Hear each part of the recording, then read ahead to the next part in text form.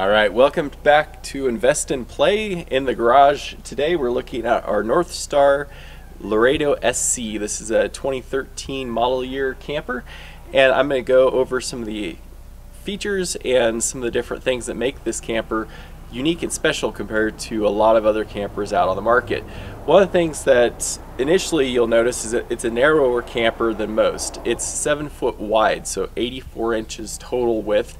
Instead of most are 7.5, 8.5 feet wide. Some are even over 100 inches in total width.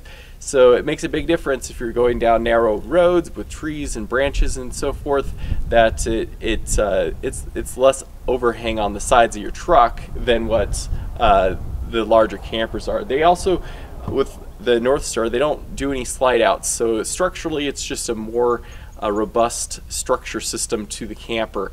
It's completely wood framed, which is nice in a couple regards. One is that it's better insulated. So a lot of the campers that are built with aluminum frame construction, you have issues with condensation on the inside, and it's really transfers a lot of the heat and the cool, inside outside of the unit. This helps eliminate that a lot, as well as the insulation that they put into it. So as far as the outside goes, the other thing you'll notice with the roof line here is that it starts out and it kind of tapers up, and then from here all the way over to here it basically has a slight taper, and this is the total height, the max height of the camper going back. So it kind of gives you a little bit more of an aerodynamic nose to it. It also is slightly shorter inside than some of the campers, so you're at 6 foot 4 inches high inside instead of 6'8" or 7 foot. So once again, it just keeps your overall profile just a little bit shorter for a hard-sided camper. So the on the outside here, we've got a storage box here, and this is basically in place of having an 8-foot truck bed. So you'll notice that this little cabinet here is right at where a short bed truck would end. If you had a long bed truck, the rear of the truck would come to about here. So you could use this camper on either one. You would just take out this little wall here so your truck bed would go. But if you have a short bed truck, you get this nice nifty storage compartment. You got the water heater. It's just a Atwood propane water heater, 6-gallon. This is the vent for the furnace, an exterior light. Got a vent for the hood inside. The windows, these windows are really special because they are made by Dometic. It's not a typical glass window, they're acrylic, and it's dual pane, and there's gas in between, so it helps basically eliminate a lot of the heat transfer or the cold transfer. Also, the framing for it isn't aluminum, so you're not getting that condensation that you do with most other campers. This little compartment here is just the battery box access panel, and then up here we have our propane storage. It's just a standard 20-pound propane tank, which is easy because you can swap them out almost anywhere, or you can refill them. This is the access port for the power, for shore power, so you can pull out the power cord for it. And then down underneath here is the access port for the water fill. So this is where you can gravity fill the water tank. That's also a unique feature with this unit because most campers may come with a 20-gallon, rare ones come with 30-gallon water tanks. This one comes with a 40-gallon fresh water tank, so you can legitimately use it off-grid with 2 people for a week or more without any trouble, even with using the shower. The other unique feature this has is the camper jacks. So these are powered Happy Jack camper jacks. So you have a wireless remote, which we'll show you in a bit, that controls all 4 of them. So you can raise the entire camper with a wireless remote, or lower it down, each leg individually, or them all together simultaneously. The other thing that this one has is a swing out. So this is, they call it a dually swing out bracket, but basically what it does is it creates more of a gap between the side of the camper. So basically your truck isn't going to be at quite as much risk of hitting the leg as you're loading and unloading the camper. The other side benefit to it is it actually swings in. So it has a release here and it swings in, so it actually, when you're driving down the road, it's almost flush with the outside of the camper, so it's the same as the front one there. So it's kind of an advantage in multiple ways with this swing out addition here that this one has. You'll notice up here we have another bedroom window, so the same style window. And then on the other side, if we walk around,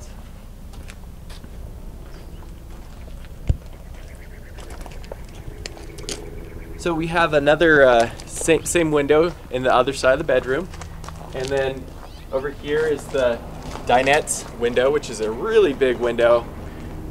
Super nice for just sitting and having a nice view out. Another exterior light, a vent here, and a matching storage compartment on this side. So quite a lot of storage on the outside of the unit. So next we'll go ahead and take a look on the inside. Before we go to the inside, this has a swing out handle, which is kind of handy for getting in and out of the camper. Also, there's a additional bumper. This was an option for this unit that has storage for the gray water tank hose or whatever else you might want to store inside of there. This is a swing down step, so when the camper's on the truck, you have a nice step up so you can have easier access in. And then back here is the gray or black tank. So this is a cassette style toilet that has a 5-gallon tank on it. One of the things that makes it really cool is that when you use your toilet, it all goes into this tank here. Most of the black tanks are kind of difficult to dump because you have to find a dump station. With this type of unit, you basically just can dump it in any toilet or outhouse or anything. It's 5 gallons of capacity and has little wheels on it, so you can wheel it around. Even has a little handle that extends here, and so it's kind of a cool little design for making the toilet use a little bit easier. So let's go ahead and take a look inside. Okay, so as we come into the inside, the first thing you'll see is a coat closet, and it has a little light that turns on when the door opens. Inside here we have the additional cushion that's used for the dinette if that's converted into a bed. It also has all of the original manuals, and we also store the wireless remote for the jacks in there. Underneath here is another access door. This is additional storage and also where the water heater is located. One of the things that makes Northstar unique as far as a camper is just how much storage they give you. So any extra nook and cranny, they're gonna put a cabinet and give you access to that. On the back here, we have the bathroom, and it has a skylight that gives you some additional headroom if you're over 6 foot tall. You've got the shower wand and of course hot and cold water. And then here's your cassette toilet. This bottom piece lifts off and you have your shower drain. So you can leave that in there to make it a little easier to step up on the toilet. And then down underneath it, we have yet another storage compartment. And this also gives you access into the plumbing for underneath the shower. Moving forward, we have the dinette space here. And the first cabinet here we have is right underneath the dinette, and it's quite a large cabinet, which is pretty nice. And then moving up to this other side, we have a microwave. We have an upper cabinet. All of these cabinet doors are positive engagement latches, so when it's pushed in, it stays closed. When you pull it, it opens up. So you can see when it's pushed down, it pulls down this little engagement lever there. So you got lights throughout. All of these have been converted to LED. This is a vent fan, and it also has temperature control on it. And then on down below here, we have the sink, hot cold water, you've got the window here, and then we've got a Dometic glass top propane stove, which these are sweet because when you're not using them, you basically have your whole countertop space available. And then you got 2 burners when you're cooking, which is pretty nice. Down here is the propane furnace, and the thermostat is just located over here on the wall. And then we've got the drawers for your kitchen utensils and whatnot. 3 different drawers. And then another storage compartment underneath. And that's a great spot for dishes and cookware and whatnot. Down here is an outlet, and then we also have the water heater switch to turn it on, and also the water pump switch. There's also a 12-volt socket outlet down here as well. Now, looking over to the dinette side, and the dinette has this table that swivels, so depending on how you want to use it, it also converts down into a bed, so this whole area is a bed, and this drops down underneath. Up top here, we have 3 different cabinets for storage, and quite a lot of space, probably more than is necessary. These windows are the Dometic windows, so you've got the screens that come up, and then the shades that come up and the screens that come down, and they latch into each other, so you can, depending on how you want to use it, you can have some privacy or you can have some bug protection while the window's open. They also come with some of these little screen or curtains here, and it's a really nice functional space here, so you could easily have probably you could probably have 3 people here, maybe 4 if somebody sat over in that corner here. And one of the other unique features that Northstar has is these little access panels.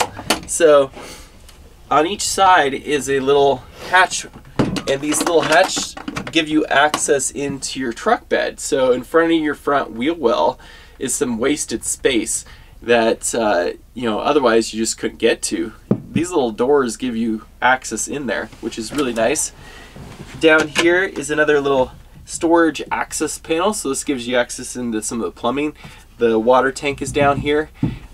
These units don't have the water level sensors, so you actually would just open this hatch and just look in there to see how much water is actually in the tank, which I guess is easy enough to do.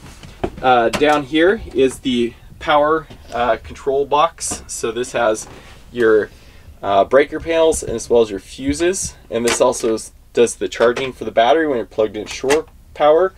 Down under here is yet more storage and access into some of the other systems.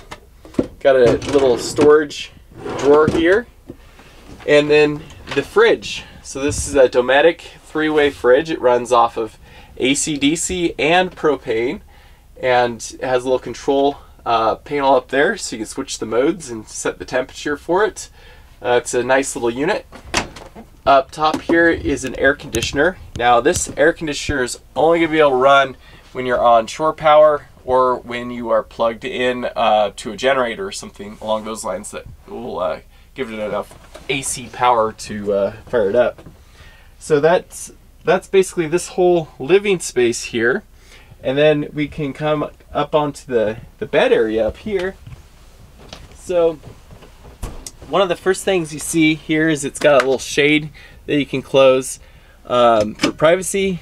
There's a little closet that you could use for storing clothes. I think it would be handy to put some shelving in there and use that more efficiently for clothes storage. On either side of the bed there is what they call a hamper. So basically this whole length from the front to the back is storage, and you've got your little windows here. This here is an upgrade in the front. It's a skylight and also roof exit hatch, so you can get up onto the roof through here. And it also is kind of nice because at night you can stargaze, you know, straight from the bed. You can also use it to add a little ventilation, you know, while you're sleeping if it's hot out or whatnot. It also adds a little bit of height, so if you're tall like me, you can actually sit up in bed with this little hatch, which is kind of fun. On the other side, we have a matching hamper area here. Oh, the little window, and they all kind of open the same, and they have little catches to keep them open in various different positions. And then up here is a storage drawer, and then there's a TV.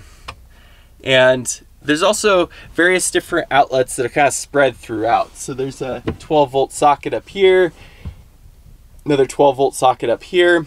So it kind of have some different charge options while you're inside the unit. So that's the inside tour of the Laredo SC camper. All right, so before we load it up onto the truck to show you how the jacks work and how the loading process goes, I wanted to point out to you the sticker on the back, which just shows you the weight of this unit. So when you are fully loaded with 40 gallons of water, 20 gallons of propane, and you've got the fridge and whatnot, the weight on it is 2,300 pounds. Well, 2,310 pounds to be exact. And that's what they would consider the wet weight for this unit. So it's really an ideal camper for a 3/4 ton truck to a 1-ton truck. It's a little heavy for most half-ton trucks, but let's go ahead and take a look at the remote. So this is the remote for wirelessly controlling the camper jacks. Push these 2 buttons to unlock it, and then you can go ahead and push the button and all 4 jacks will go up simultaneously. Now, if you want each individual one to go separately, you can use the different buttons for each corner leg. So we're gonna go ahead and lift it all the way up basically to its maximum height here, and then back the truck up into it and load it on to the truck.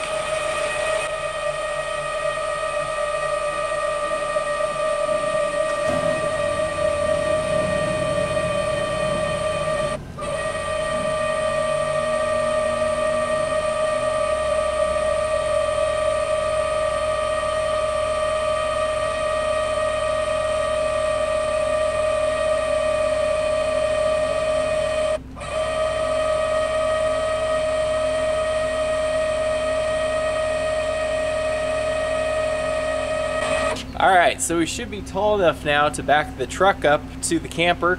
And one thing I forgot to mention that I think is worth noting is that some campers are not capable of actually being offloaded off your truck and then used functionally on the jack stands. This camper is actually strong enough structurally to live in it and use it off of the truck. So you can basically just have it on the camper jack legs for support. Of course, you'd want to have it all the way lowered down just for additional stability, but it is a really nice feature if you're using it someplace and you want to drop it and use your truck for anything else. So I'm gonna go ahead and start loading the truck up. We're gonna back it up and get it positioned. All right, come on back. All right, strain it, driver a little bit more. Keep coming back.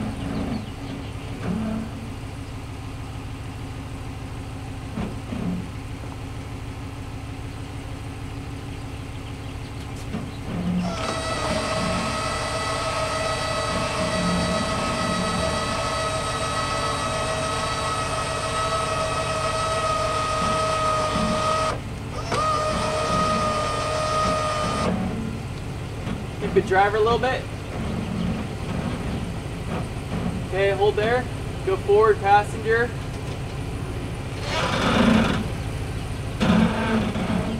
Right there. A little bit more, actually. All right, that's good. All right, straighten her out and come back.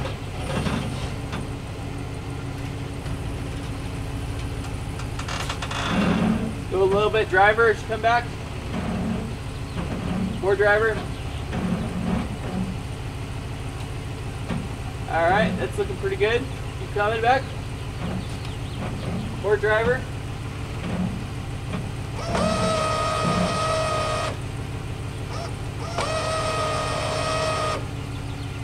Alright, I think we are there. Alright, dropping it down.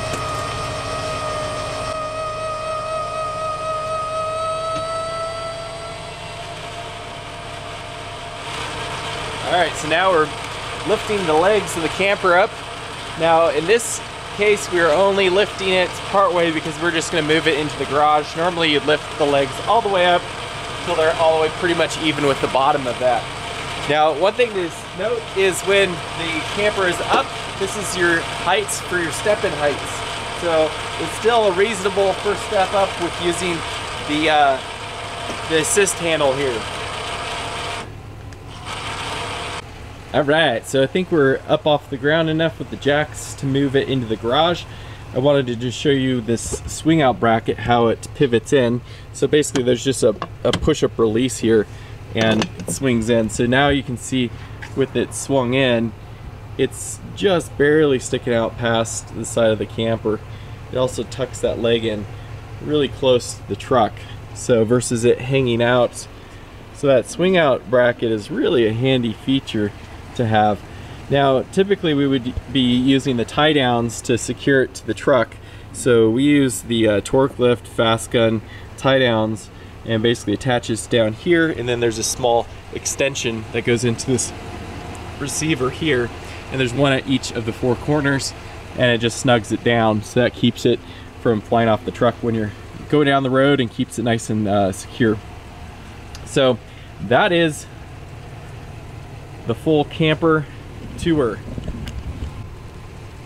Alright, so that concludes the tour of the Northstar truck camper. Thanks for your time and watching it. If you have any questions, feel free to leave comments below and we'll get back to you on anything that you might be wondering about.